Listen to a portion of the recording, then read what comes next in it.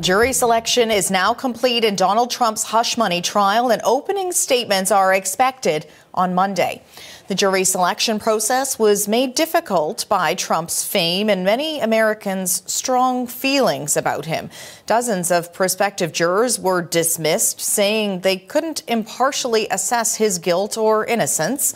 The former president is accused of covering up a $130,000 payment made to porn star Stormy Daniels before the 2016 election. Now, it's alleged the payment was made in exchange for Daniels' silence about a sexual encounter she says they had. Trump has pled not guilty. And for more, I'm joined by Joseph Moreno. He's a former federal prosecutor. He's in Alexandria, Virginia. Always great to have you on the show. Good morning, Linda. Good to be with you. So, we're just about 24 hours away from opening arguments. This is a pretty historic criminal trial.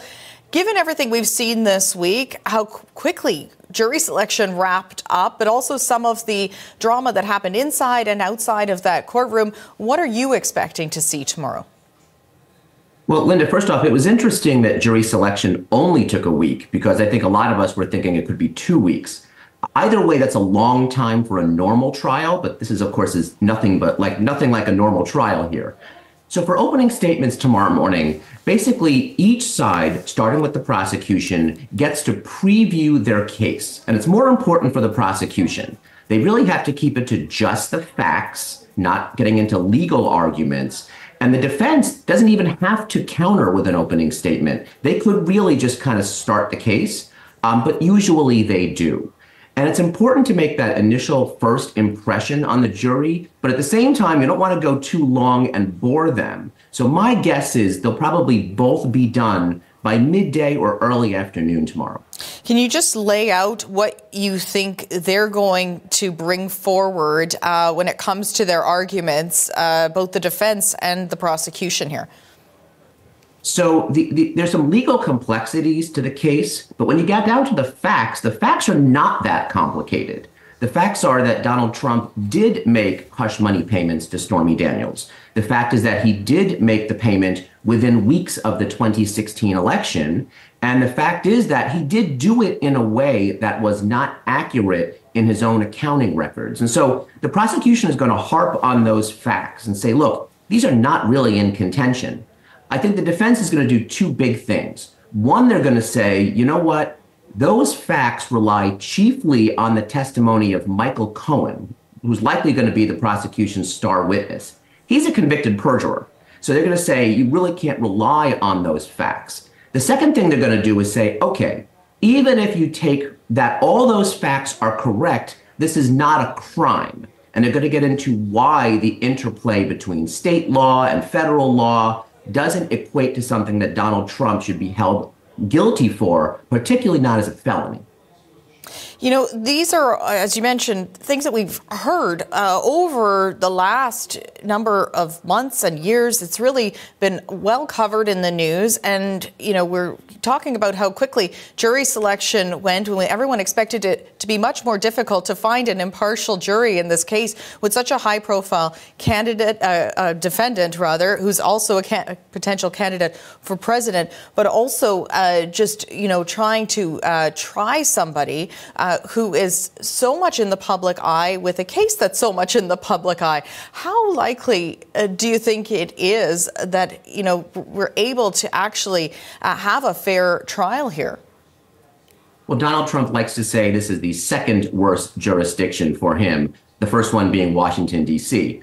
Both heavily Democrat-leaning cities. It's been reported that something like 87% of Manhattanites voted for Joe Biden over Donald Trump in 2020. As far as the jury, I give a lot of credit to all those people who tapped out to say, you know what, I just don't think I can be fair. That's actually pretty honorable for them to do that. And as far as those that have been selected, those 12 plus the alternates, it's going to be tough for them. I mean, they're really going to have to stick with what they promised to do, which is to have an open mind and to hear the facts and hear the opening and closing statements of both the prosecution and the defense and really say, okay, putting aside my political leanings, putting aside for whether I like or don't like Donald Trump, which is a hard thing for a lot of people to do, really kind of say, what are the facts? what is the law and whether he's guilty or not. And, you say that's a difficult thing. From your perspective as a former federal prosecutor, how strong do you think the prosecutor's case against Trump is here? Here's what I'd say, Linda. I would say that the law is on Donald Trump's side, but the facts are not. And here's what I mean by that. I mean, there are some significant legal arguments for why this case is very weak, including that it's potentially time barred, including that it tries to incorporate both state law as well as federal campaign finance law, which is outside of Alvin Bragg's purview to prosecute.